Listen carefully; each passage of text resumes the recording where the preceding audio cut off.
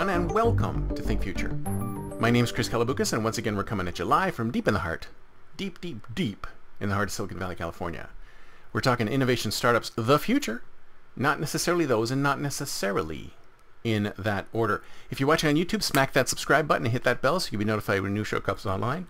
And if you're listening on your favorite podcast service, please subscribe and please drop a note on Apple Podcasts. I greatly appreciate it. Now, if it's not already all gone, because this is Friday's show, this might already be all gone, I am giving away free copies, free paper copies, that's right folks, of my book, 9 Rules for the Future, that I wrote with ChatGPT, to the first 10 folks who send me an email at thinkfuture@gmail.com, US addresses only. I'll send you a paper copy of my book, because I ordered way too many and I need to give them away. So just send me your email address. Send me your address at thinkfuture@gmail.com, and I will postal mail you a copy. And US only, please. But if you're outside of the US, hey, make your case. I might be able to get one for you. So I heard the other day, and I think to myself, you know, when I hear about these things, I think to myself, what was the original justification for this concept? Like, who came up with this idea? And I'm trying to figure out if it's because somebody said, well, people are really dumb and they're habitual, and because they've always done this with humans, they might do this with machines too. They might do this with robots too, because people just follow habits, right? They follow habits. When you go to Starbucks and you buy a coffee, you typically tip the barista, right? You go in, little screen comes up. How much do you want to tip? Well, you do that, right? Or you throw a few bucks in, or you throw a buck in, or whatever. We are so used to, in the United States, it's not the same in every country, but in the United States, we are so used to tipping service personnel. Apparently, some, I don't know if I'd call them intelligent, some, what would I call him or her? I call it enterprising, let's say that. Some enterprising individual thought it might be a good idea to put a tip section on a automated checkout. So there's no human involved. It is a self-check, and it's a tip for the machine, a tip for the robot. So as you're going through, I don't know where you are, but let's say you're, I don't know, getting yourself a soda at some place where you buy you just pick up the cup, you get yourself a soda, and you're on your way out, you scan the soda, and it says, would you like to add a tip? Would any human being with any kind of intelligence or thought actually put a tip on something that they've done themselves? Fully? I mean, completely, end to end? Who are you tipping? Are you tipping the programmer who designed the software? Are you tipping the personnel who are cleaning up after you? Are you tipping the company that made the machine? Who are you tipping? Now, some people might say, well, of course you're tipping the personnel. Just because you're getting your own drink doesn't necessarily mean there's not other people who are doing stuff. Yeah, but it's their job. There's no connection between your your purchase and what these people are doing. They're doing whatever job they're doing for the wage that they're getting paid. And they should be getting paid a fair wage. And if they're not getting paid a fair wage, they should go somewhere else where they can get paid a fair wage. But whose idea was it to put a tipping function on a completely automated process where you're doing your own self-checking? Because if you ask me, there is no one to tip.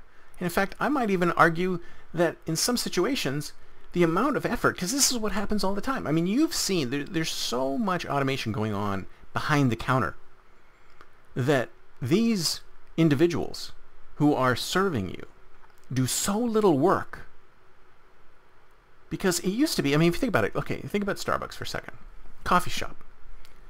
If you go get a regular black coffee, basically what they do is they pick up a cup, they put it under a spigot, they pull the spigot, make sure the spigot doesn't overfill, the cup doesn't overfill, turn the spigot back, turn around, put the cup on the counter, or put a lid on the cup, put the cup on the counter, and hand it to you. Literally takes, what, 5 seconds? 10 seconds? And for that, they expect a 15-20% tip on top of the $4 that you're paying for this cup of coffee. Should you be tipping? I'm not going to talk about tipping specifically, because that is your choice. If you want to tip, tip. If you don't want to tip, don't tip. But if we're talking about the value that someone gets out of, and first of all, you should not have to, and tipping should not be contingent, or the amount of money that people get paid should not be reduced by the amount of tips that they're expected to get during the day. I think that's one of the reasons why you end up getting poor service in some cases, is because people are tipping more than the service that they're expecting. So they're seeing a disparity between what they're tipping and what they're getting. And of course nowadays all those machines are completely automated. With the older cappuccino machines, there was a lot of work involved in working the machines and doing it right. And now it's just stick it underneath, press a button. It's almost like getting an espresso. Should you be tipping somebody who's getting you an espresso? And should Starbucks be paying these baristas less because they expect people to make money in tips? But I question. That's not what I'm questioning. I'm questioning tipping machines. Should we have the ability or put tipping on self-checkouts? And if somebody puts the tipping on self-checkouts, maybe somebody should think of this. So what would a tip of a self-checkout actually be useful for? I can understand, like I said before, cleaning personnel, people are not directly connected to the sale. But what other creative ways could you do something with the money generated from something like a tip? Well, maybe you get a optional discount. So let's say you're at the self-check, you check yourself out. Instead of a tip coming up, it says, hey, tip yourself. Do you want to tip yourself? Because you just saved us from having to have a cashier here. Because you did it yourself, you actually saved us money. So here, would you like to tip yourself 10%, 5%, $1? How many people would be surprised by seeing that and go, and almost elated and delighted and go, yeah, that sounds great, I'll tip myself $1, bam. Or even if it's not a tip for themselves, maybe it's something that doesn't go right back to them. Maybe you can open up an automatic savings account for them. Hey, we're accumulating your tips. You're at Target. You press a button, it comes up and says, hey, we've just opened up a tip account for you. Would you like to tip yourself $1? And what do you mean tip yourself $1? Well, tip yourself $1 means it'll go into a special Target account where we collect your tips and we put them in a special high value savings account, which makes, I don't know, 6% a year. I mean, WhatsApp did something like that. What's to say that these other companies can't do it? Why can't we do that? You see, there are so many ways in which to improve the customer experience with that concept. But what are we doing? We're just using it to take more money out of people's pockets.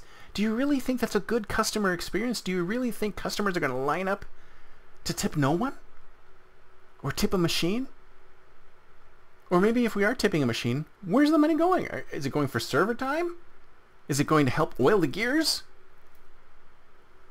Why would you want to tip a machine? And if you do want to tip a machine, what can you do creatively with that money that will make the customer feel better about tipping a machine? That's it for me for today. See you next time, and until then, don't forget to think future.